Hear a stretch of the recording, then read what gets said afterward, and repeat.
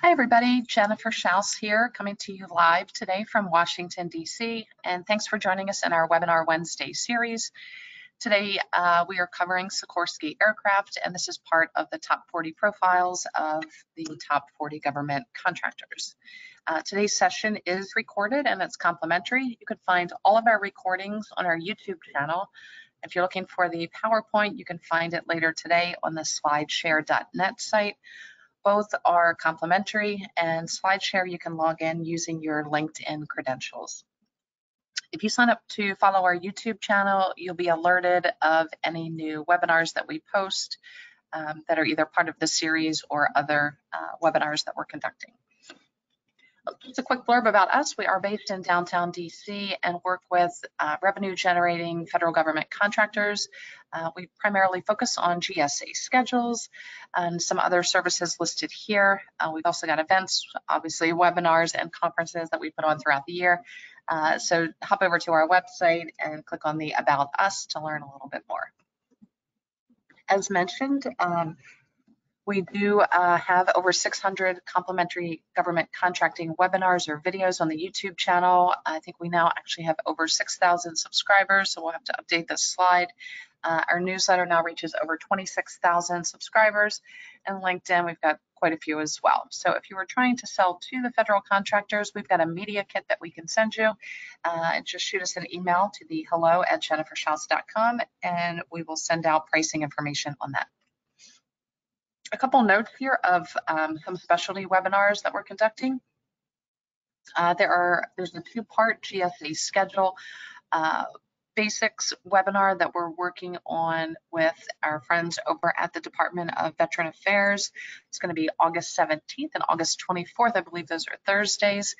There's no fee to attend, so you can click on those links to register. And again, you can get the slides later today on slideshare.net because this is quite a lengthy link. You can also find it on our website under the events section. Even though these are virtual, the links for both of these classes, again, are on our website, so jenniferschaus.com. Just navigate over to the event section. Later in August, on the 29th, which is a Tuesday, we're working with the SBA to talk about subcontracting opportunities at the VA. That will be 11 a.m. Eastern. I'm going to double check, it might be 12 p.m., but we will update that if that link or that time is perhaps incorrect.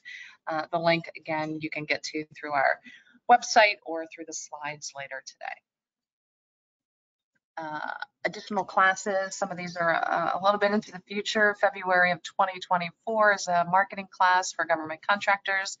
And then Thursday, August 23rd is another class. It's the same exact class, so coming up next month.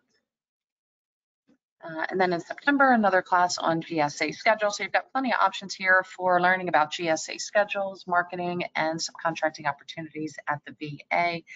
All of these webinars are complimentary. Some of them are our own. Others are obviously with partner organizations. Coming up in less than a week, we're going to be there at the Kennedy Center in the top right-hand corner of the picture of the Kennedy Center in the cafe, which is on the terrace level from 5:30 to 7:30. It's 2 hours of networking. The perimeter of the room is going to have these companies that you see here, including 8 federal government agencies, the Air Force, for DOD, the Defense Counterintelligence and Security Agency, Army National Guard, the IRS, SBA, the VA, Department of Ed, and Homeland Security. We've got some great sponsors. You can see their logos there on the right-hand side. We still have a couple tickets left. We're almost at 300 people. So if that is of interest, again, navigate over to our website, click on the event tab, scroll down to July 17th, and you can click to purchase the ticket. If anyone's looking to get onto the GSA Oasis Plus contract vehicle, send us an email and we will assist you with that. We've got various proposal support packages that are available to small businesses. And okay, so now we want to thank our sponsors who help make this webinar series possible. Otherwise, we would be charging for these webinars. So our sponsors We certainly want to thank them for their participation. So let's just kick this off here. We'd like to thank our friends at GovEvents. They're the premier platform for posting events related to government and government contracting. You can find all of our webinars and our events on govevents.com, as well as recordings from our past 600 webinars. We also want to thank Tom Johnson and his team at Set Aside Alert. They're the go-to publication for contracting opportunities for small, women-owned, veteran-owned, hub-zone, and 8A firms. You can visit setasidealert.com for more information.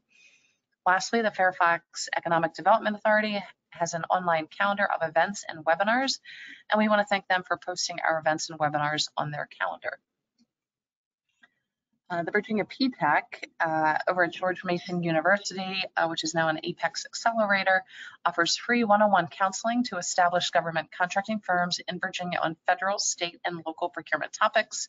If you're interested in learning more, please use the links provided to explore services, review homework recommendations, register for live training, and find useful links to agencies and other self-directed learning. Online resources and group trainings are free with no restriction on business location, and one-on-one counseling is, however, limited to eligible client companies. The Greater Reston Chamber of Commerce. Join the Greater Reston Chamber of Commerce monthly Government Contracting Council meeting to network with peers and learn about upcoming events and opportunities and help shape future programming. The meetings take place the fourth Tuesday of every month at 8:30 a.m. at their offices. The next event will be on Tuesday, July 25th. If you've got questions or want to register or participate via Zoom, please email Alicia Field. Her email is there at the bottom of the screen, aliciaf@restonchamber.org. Federal Business Council. Events are the ultimate engagement channel to bring government and industry together. 68% of government personnel report that they attend more than one event each year. FBC has worked with the government and industry for 45 plus years to create gatherings where ideas are shared and to help government achieve its goals. This includes industry days, cybersecurity symposiums, tech expos, and offsite meetings. FBC provides full lifecycle meeting planning and event management. With over 5,000 meetings under their belt, FBC has the experience, systems, and personnel to make your next event exceptional. Learn more at fbcinc.com. BidSpeed. Do you want help winning government contracts? BidSpeed helps and you win. You can find opportunities at federal, state, and local levels. BidSpeed can help you find teaming partners, incumbent point of contact, expiring contracts, and also provide you with a compliance matrix and proposal templates. BidSpeed is an official partner of the US SBA's 7J Management and Technical Assistance Program. Get started today at bidspeed.com. Again, GovSpend and FedMine, they are the source behind our data in this webinar series in 2023, and they've also provided data for us in the past webinars over the last several years. So again, thanks to GovSpend and FedMine for participating in this series. NCMA, the National Contract Management Association, is having their annual World Congress event. This is July 23rd to 26th in the very fun city of Nashville, Tennessee. I highly encourage you to attend the event. The link to register is there at the bottom of your screen. They've got some great training sessions. Anyone involved in contracting, it's great for networking, but you're also going to come away with some valuable information as well as some CPE credits. So again, register today on the link, and there will be point of contact information on that registration link should you have any questions that aren't addressed on their website. Okay, a little bit about the series. Again, all of our webinars are recorded. They're complimentary. You can find them again on our YouTube channel. There's plenty of webinars there on subcontracting and just government contracting in general. Today's PowerPoint will be available later today on slideshare.net. Here's a list of what we've covered so far. So we're a little bit more than halfway through the season. If you wanted to register for any of these webinars that are coming up, you just navigate over to our website to the section called Top 40. All of these here in red, again, have been completed. So the recordings are on our website under that same section. Today we're covering Sikorsky. We will then continue every Wednesday, concluding on Wednesday, November 15th with GlaxoSmithKline. Okay, we're assuming that most people are attending this series because the businesses that we're profiling in are the large businesses that are doing the most amount of, have the most amount of revenue, the most amount of contracts with the U.S. federal government. And because of that, because they are considered large businesses, they are then required to parse out a certain percent of their contracts to small businesses. So if you're here for that purpose, as far as subcontracting, you should be cognizant of both the FAR and the DFARS, the Federal Acquisition Regulations, and then the Defense Federal Acquisition Regulations. These are the rule book for how the government should be awarding contracts. So as far as the FAR, you've got some policies and procedures that you should be aware of. We covered the FAR back in 2022. You've got the link there to the YouTube recording on the FAR. The same thing here for the DFARS, and this is probably going to be relevant for today's presentation because Sikorsky aircraft is primarily selling to defense agencies. So you should be aware of the DFARS, and again, you can use that link to get to that past recording.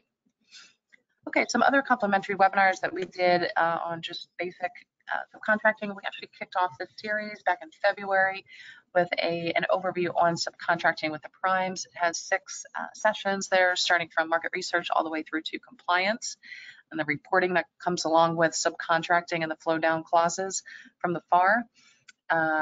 We've covered subcontracting opportunities within all 15 of the federal departments. We did that in 2021. There's a whole list of those webinars there on our website. That link that you see there in the center of your screen will get you to those webinars. And then over the last, I don't know, 10 plus years, we've covered more of the tactical and strategic topics on subcontracting, where you've got over 30 webinars on that topic, and the link there at the bottom of the screen will get you to those webinars. Best practices just to keep in mind in general, so not just for Sikorsky, but for any large prime that you're pursuing. You definitely want to understand and communicate what it is that your company does and does well. So what is your value proposition? What are you bringing to the table? What is attractive about your company? What is your core competency that is on offer to these companies? You shouldn't be knocking on their door asking what they can do for you. You should be bringing them an opportunity, and whether it's a superior skill set, a lower price, something that's relevant in your past performance, this is really what you should be focused on. And that will then drive you to the opportunities where you are in fact adding value. So when you see the RFPs, the requests for proposals, the requests for information, the requests for quotes, where maybe you can do 80% of the work and 20% is missing because you're missing a technical capability, that's perhaps when you can take these opportunities to the large businesses and attempt to work with them. There's so much public data and free data that's available, so use the websites that are out there, not only the government websites that are listed there at the bottom of your screen, the SAM.gov, USA Spending, FPDS, but there's obviously plenty of paid data aggregators, excuse me, who pull all of this information together in an easier to use platform. So keep that in mind, and do as much homework on these companies before you decide to reach out to them. Speaking of that, you certainly want to use Google for both alerts to stay abreast of any changes that are happening at the company, as well as any just news articles that may be relevant to government contracting, the companies that you're pursuing, the departments, the agencies. So stay on top of that. And then once you have done your homework and you've got that information, you want to customize your capability statement, and that should be focused on the actual opportunity that you're pursuing as well as the company that you're courting. So these large businesses, your capability statement should speak to them, to your past performance as well as theirs, and have something on it that ties that all together, that is again focused on the specific RFP, the solicitation. Once you've done that, hop over to their website and register as a small business vendor. Most of these companies will make it easy to find that small business registration button and make sure that you complete that as much as possible. So don't leave any of the data fields blank. If you have an opportunity to upload a capability statement, don't upload your bland one. Again, make it customized. Sign up for their newsletter, look at the events that they're attending. Are they going to different conferences? If so, then go there as well and shake the hands. That's how this happens. It's how relationships happen. It's how business happens. It's how contracts happen. You then can connect with the small business liaison officers, the SBLOs on LinkedIn with a custom message. Simply never, never, never connect with anyone, whether it's an SBLO or whomever on LinkedIn without sending a message. It just makes the connection a little bit more valuable, shows them that you've done your homework and that you're having a reason to connect. Quality over quantity. The program managers for the company are going to be more of the decision makers that are overseeing the actual programs, but the SBLOs can help you get to them as long as you present the SBLO with the opportunity, the solicitation number, et cetera, that you're pursuing. Okay, and those are, again, just general best practices, whether it's Sikorsky or ABC company or whomever it is that your company is pursuing. So again, today we're covering Sikorsky. They're a Lockheed Martin company, so they were purchased by Lockheed several years ago, and we're just going to go through the basics here. There's the company website that takes you to the Sikorsky piece of what they do. For any of the publicly traded companies, we always include their stock price, and I just find it interesting to take a look at this and see how they were impacted or not by COVID. Some companies didn't skip a beat. Some made out very, very well, as we well know, and other companies did not survive the pandemic. So as we look here, it looks like they, may have dropped a little bit in their stock price over the last 5 years, but it looks like they are well on their way to rebounding at almost record numbers. So trading at 460 is certainly not a bad thing, and I believe the market is up today. So again, you don't need to be a broker or have your trading license. Just be cognizant of where they are, particularly where they are, and then how they compare with other competitors, even on these trading prices. So just to have some additional discussion points that perhaps your competition does not, this will set you apart from the others. This is the link, as we mentioned, to their small business registration. So again, make sure that you're not just registering on there, because nobody is going to contact you simply because you're in a database. They may send you a newsletter because you're in a database, but are they going to contact you because you're listed in there and you're an 8A company, you're woman-owned, or you're veteran-owned? No, there are thousands, hundreds of thousands of companies with those checkboxes as well. So you actually need to have something of value that your company does in order to facilitate some sort of starting relationship. This is the information from sam.gov, which is the database where all federal government contractors must register. And so here is their UEI number, and this is the UEI number that we are focused on for today for Sikorsky. So we're not using the Lockheed information, we're using Sikorsky. Okay, here's a link to their website, their page on LinkedIn. And again, this is showing Sikorsky again, but obviously part of Lockheed. Their president is Paul Lemo. I'm not sure if I'm pronouncing that correctly, but it looks like he's well educated and has really been with Sikorsky or Lockheed actually for quite some time. So it seems like he was a natural fit. He's been at the helm since January 2021. Again, you should know this name, you should know perhaps a little bit about this person simply for discussion points with just building relationships to show that you have done your homework.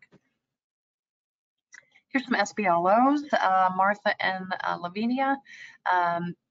and would highly encourage you to connect with them once you have done your homework. Don't just simply send them an email and ask them what they can do for you.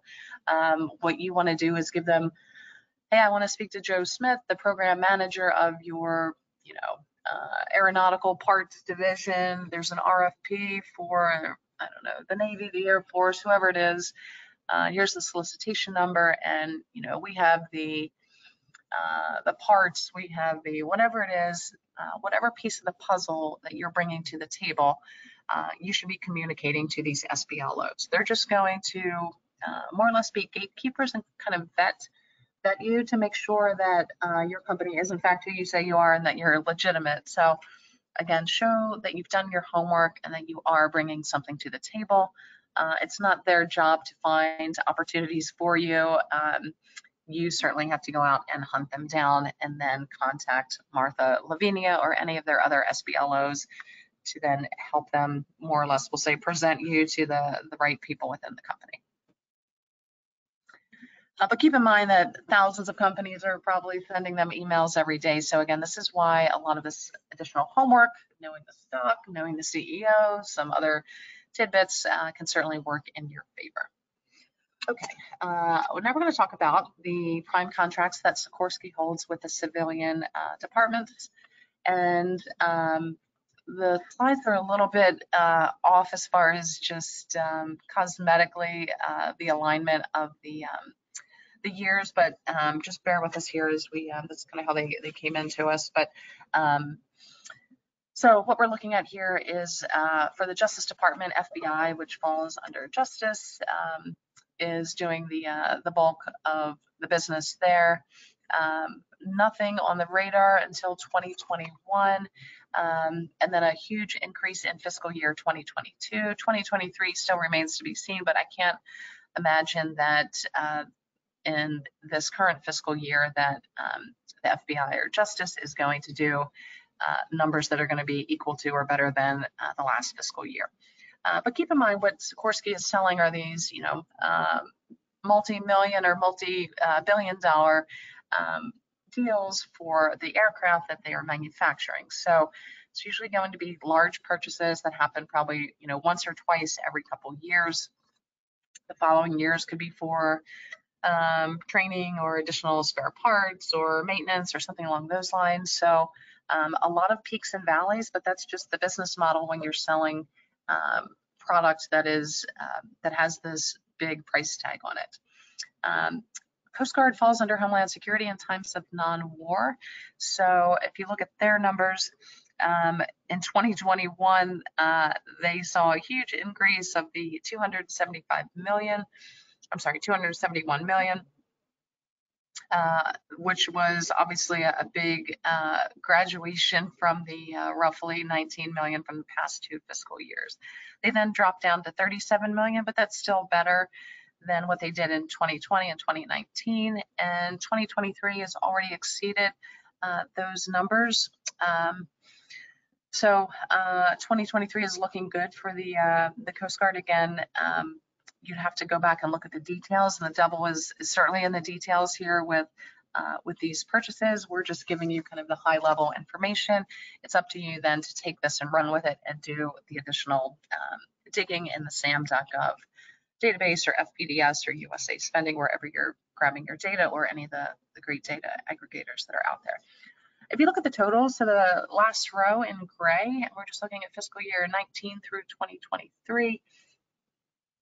We've got some interesting numbers here going from roughly 19 million up again to the 275, down to 46, but then up now to almost 50 million. And these numbers were pulled, I think it was middle of last week. So just be cognizant of that. Again, these large purchases that kind of stick out because of the nature of what it is they're selling. We'll see what happens for 2023, but obviously they're tracking better than they did in 22 and as well as 2020 and 2019. On the defense side, this is kind of where the action is, no surprise. So I think anybody that had signed up for this webinar probably has predicted a lot of this information that we're seeing here. If we look at the Navy, a lot of their numbers are interesting, especially since we see that in fiscal year 19, if you compare the Navy to the Army, the Navy is the clear shining star, awarding more than 2x of what the Army has awarded to Sikorsky. And then, just below that is the Air Force, and then some smaller purchases, smaller, obviously 28 million through Department of Defense, and that breaks down in that second graph that you see there. So DCMA doing the bulk of the business with kind of the DoD, main DoD. Special Ops and DARPA obviously have some numbers on the board, but the real bulk of what's happening is DCMA, and then some, looks like financial adjustments there, some negatives. So again, devil is in the details. It would behoove you to dig a little bit deeper. DLA, Defense Logistics Agency, as one can imagine, has some decent numbers there too.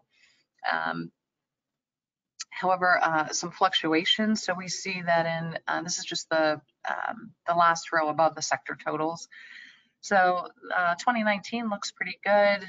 They dip in 2020, perhaps because of COVID, and 2021 is maybe some fallout still from that. 2022, they start to recover. 2023 is, again, another dip, but keep in mind that defense reporting is 3 months behind civilian. So even though we pulled these numbers last week, it's going to be 3 months prior to that. So June, May. So these numbers are really looking at April. So or end of March, potentially. So this is really only half of the year. So it's possible that 2023 we'll see some recovery, again, just because we're only seeing a partial look here. So keep that in mind. If we go back up to the top, and sorry to kind of jump around here, but obviously the Navy is the major player here that's purchasing the Sikorsky aircraft when you compare them to the Army or the Air Force. And obviously some fluctuations, but overall decent. And I would imagine that 2023, that once reporting catches up, so at the end of the fiscal year, which will be end of September, October, November, December, we'll then see the full picture for the DoD numbers for Sikorsky. If you look at the totals at the bottom, these are certainly higher numbers than what we saw on the civilian side. These are billions, but certainly some fluctuation, and it's declining. So they go from 5.1 down to 4.3. They recover a little in 2021, a dip then of about a billion, 1.2 billion in 2022. But again, we'll see what happens here for 2023. And they may be able to equal more or less what they're doing in 2022. But again, that's the business model. They sell these huge, expensive aircraft, and so they're not going to be selling those repeatedly every year, because these aircraft do have a certain lifespan. So there's going to be, just as you would not be purchasing a new car every year, the government's not purchasing new aircraft every year. I don't know if that's a good analogy, but it's as close as I can get today on a Wednesday. What we see here on the independent agency side, so NASA had a decent purchase of 2.2 million. I'm not sure exactly what that was for. Again, you'd have to dig into the details and adjustment there in 2021, and then they're back on the board in the black in 2022. Again, not sure exactly what the purchase was, but you'd have to dig in. So the NAICS codes again are North American Industry Classification System. These are codes that identify what a business does. So your NAICS codes are listed in your SAM.gov profile, and identify again what it is your business does. Again, no surprises here. Sikorsky is obviously in aircraft manufacturing, and then they've got some auxiliary equipment and manufacturing for just, we'll call these spare parts. As you see in the graph here, as you go kind of left to right, that's the chronology. Some fluctuations. 2020 was the dip there for aircraft manufacturing. Could have been related to COVID or just the business model, as I've mentioned several times now. 2023, these numbers, oops, sorry. Sorry, accidentally got off that slide. 2023 remains to be seen, just because a lot of these numbers are going to be pulling from DoD, which is where a bulk of the revenue comes from for them. Okay, and these are the actual numbers from that the previous graph, and this takes us back actually to 2016, which I think is important just to for companies that are providing product as they are. I think it is important to go back even further and really just investigate what has been purchased, or just looking at some of the fluctuations in numbers. And they even show up on the board here for books printing, and those are probably manuals for the parts for the aircraft, that sort of thing. So again, but it would certainly require further investigation.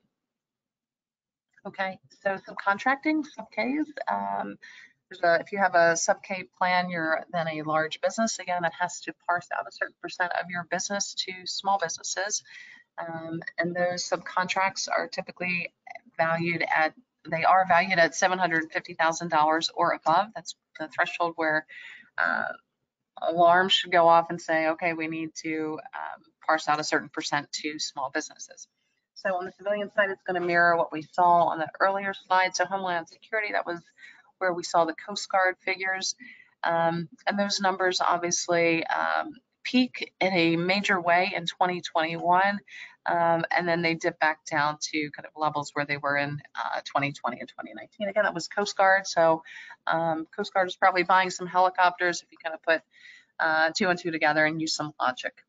But again, it would be worth it to dig in a little bit deeper. But I would bet a good amount of money that's probably what the purchase was for. Okay, on the defense side, this is also going to mirror everything that we saw before. So Navy, obviously, coming out with strong numbers here, meaning that the Navy contracts are going to, Navy and Army and Air Force are having kind of the bulk of the business, where the contracts need to have a sub-K plan with them. The numbers are declining again, but keep in mind these are 3 months behind. If you look at the sector totals, we'll see what happens with 2023, but it looks like they're pretty close to surpassing the subcontracting dollars from the previous fiscal year. Okay, on the independent side, nothing here. That was the NASA piece that we looked at on the previous slide, so nothing reported. And now if we look at the subcontracts awarded by agency, very similar. Again, you should be able to guess kind of who was going to be at the top here, which obviously is Navy, Army, Air Force, DLA, which posted some big numbers on those previous slides, and then Homeland Security there at the bottom, which is looks like not a lot of money, but that's still 19.83 million. Again, that's Coast Guard falling up under Homeland Security, and Navy at the top, I believe. Yeah, so 680.7 million. Again, we want to thank our friends at FedMine, which is now part of GovSpend, for providing us this data. If we look at the industries, again, this will mirror the earlier slides. So the aircraft manufacturing is what they do. And this is just a good lesson for small businesses. If you hear the name Sikorsky, what do you think of? You think of aircraft and helicopters and airplanes and everything kind of related to that. And that's exactly what you want the government to think of when they think of your business. This is, ABC company is the best digital transformation company, or they're the software suppliers of, A, B, and C. So again, this is where just defining what your company does and your value proposition comes into play. And again, just having your value proposition be known by other companies, potential partners, potential primes, as well as just the government directly. Okay, again, so aircraft manufacturing is what they do. And then let's look at the subcontracts that have been awarded and the companies that are falling up as tier 1 subcontractors to Sikorsky. It looks like they focus a lot on awarding the bulk of their subcontracts to a company called Spirit Aerosystems. And take a look at them in SAM, because there's nothing that would stop you from being a subcontractor under Spirit. which would make you a tier 2 subcontractor to Sikorsky. Some other companies showing up here, including Raytheon. So there's nothing that prevents businesses, large businesses, from subcontracting some of their dollars to other large businesses. Raytheon, I think, was the second contractor that we've highlighted in this series. So the recording is on our website. I think there might actually be a slide. I think I added a link to that this morning. These are the top 5 subcontracts reported. There's obviously plenty more than this. So again, you'll see Sikorsky listed there as part of Lockheed Martin because that's who owns them. These are all Navy contracts, no surprise. And then you see a list of the subcontractor listed there, which Albany shows up twice. Spirit Aerosystems also showing up twice. And the dollars are listed kind of low to high. So Spirit there obviously is their kind of go-to for subcontracting. We look at the GWACs, the government-wide acquisition contracts, none reported. So we just ask that you hop over to the Lockheed Martin page to look at any contract vehicles that they hold. Okay, again, we mentioned if a company has to subcontract, the threshold is $750,000. So contracts that companies win that have a dollar amount of $750,000 and above, if you're a large business, then require that you subcontract part of that work out. And here's the list of those top contracts, starting with dollars, high dollars to low dollars. There's obviously plenty more than this, but what is interesting, if anyone's been on the series with us this year so far, one of my favorite columns here is the number of transactions. And for the previous contractors that we've looked at, the last 21 or 22, however many it's been, usually the number of transactions, you'll see a couple low numbers in there, 3, 4, 5, but most of these contracts are broken down more than that. So basically this is just indicative of the industry that we're dealing with. Obviously, these large aircraft have expensive, big, large, expensive parts. So there's not a lot to break down when it comes to the subcontracting component of it. If you want more details, obviously you would take the contract number, copy and paste that over into sam.gov to really find out what's happening. Some conclusions. I found a little bit of information here to be fairly interesting. And again, this can certainly help you in your path to work with these large businesses. Is just, do some due diligence, take some time to educate yourself about the company, and just the background, so that you have some talking points that show that you are in fact truly interested in working with them. So company was started by Igor Sikorsky. He was born in Russia a long time ago. He was influenced, he read a lot of books about Leonardo da Vinci, and he went on a couple trips with his father to Germany, where he was then, I think was reading some books that his father gave him about the Wright brothers. He started a production business right around World War I, and then the Bolshevik Revolution then forced him to move in 1918 over to France, and then eventually, once the war ended, he moved to the USA in the New England corridor. This guy crashed and burned a lot, meaning that, and pun intended, he attempted many times to design helicopters. He was in fact in one of the helicopters that crashed into a creek. I think he was somewhat injured, but obviously made it out and just basically got back up and kept designing helicopters. Over the years, he's lectured at Rhode Island and then Bridgeport in Connecticut. He started then the manufacturing company in 1923. Which was backed by some of the Russian military, meaning monetarily backed. And for any classical musical fans that are out there, one of my favorites, musical composer Rachmaninoff, invested, I think it was about, I would say $5,000 into the company as well. So just some interesting notes in case you're watching Jeopardy or need some talking points next time you're at the symphony. he then became a U.S. citizen, moved to Connecticut, and then his company became part of, and we're just kind of consolidating some information to make this kind of short and sweet here, but the company then rolled up to United Technologies. Pan Am obviously then took on his, we'll call these flying boats, the S-42 for their transatlantic flight, which they're obviously known for. Vought Aircraft, which still exists today, was merged into, or they were merged into Vought Aircraft. But Sikorsky is certainly known for their Blackhawks and the Seahawks. They've also got the presidential helicopter under production, which is now the VH-3 and the VH-60. They were then purchased by Lockheed for $9 billion, not too long ago, but they've been under Lockheed for a while. All of the model numbers begin with an S that you should be aware of, especially if you're trying to sell into Sikorsky. And then his later models, as listed here, are kind of the UH, the SH, and the MH. Okay, these are some headlines that we put up in the last, I don't know, 24, 48, 72 hours, just to kind of find out what's happening in their business. So if in fact you are interested in doing business with Sikorsky, you should be signed up for the Google alerts, and you should know this information better than we do. So it looks like they've got some success with the Army.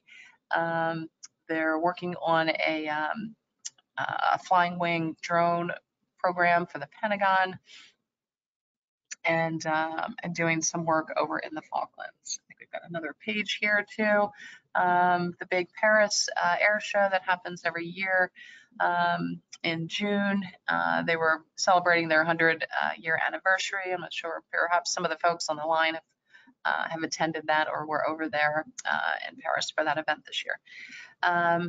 Norway is kind of stepping in and purchasing some helicopters, so that'll add some money to the balance sheet, and they obviously sell to foreign countries, not just the US. They did lose the deal here on an Army helicopter purchase. So this is when congressional individuals will, get in and fight for companies that are headquartered in their district. So Senator Blumenthal from Connecticut, which is where Sikorsky Aircraft has most of their facilities, was obviously fighting for his constituents because it's going to take tax revenue away from Connecticut. Obviously, they were challenging the loss there by the Army. The contract went to Bell, which is out of Texas, I believe. And again, you should be cognizant of this information, cognizant of the stock price, cognizant of who the CEO is, know some information about the SBLOs, and just, what events are they attending, where are they going to be, what associations are they members of, that sort of thing. Some concluding remarks more on the contracting side. Obviously, they're very specialized. These are going to be large purchases that don't happen frequently. DoD is their main target, but obviously they're a little bit diversified, and they've got contracts with Coast Guard, Army, DLA, and others. The dollars on the DoD side we saw are somewhat declining, but it's still billions of dollars, so there's still plenty of work for the subcontractors there. Coast Guard showed some promise, and we'll see what happens with them in fiscal year 2023. We still have a couple months left before we get to the end of September, which is the end of the fiscal year. If you want to work with Sikorsky, again, you've got to navigate through Lockheed, and we had the link earlier in the slides where you would go to do that. Again, these are large contracts that are not going to be broken into, crumbs. These are, large contracts where, a chunk here, a chunk there. So competitive and very, very specialized is really the name of the game here with Sikorsky. We want to thank everybody for participating. Again, the webinar is recorded. You can grab it on YouTube later today. SlideShare, we will update the PowerPoint and get that uploaded later today as well. These recordings are on our website. These are the ones that have been completed. So Lockheed Martin is actually where we started. The series is kind of where you want to go, obviously, for more information on Sikorsky and how to work with them. Raytheon was one of the subcontractors. That was the second webinar that we did. You can obviously find those recordings. Next week, we're covering ADS Tactical. That should be an interesting one. We'll then continue every single Wednesday at 12 o'clock through November 15th, where we'll wrap up with GlaxoSmithKline. Don't forget, Monday next week, we still, like I said, have a couple tickets left. 2 hours of networking, 300 people. These government agencies and these fine sponsors will be there. You can sign up on our website under the events section. Just scroll down to July 17th, which is Monday's date. Buy your ticket there. And thanks again for participating. We hope to see everybody next week.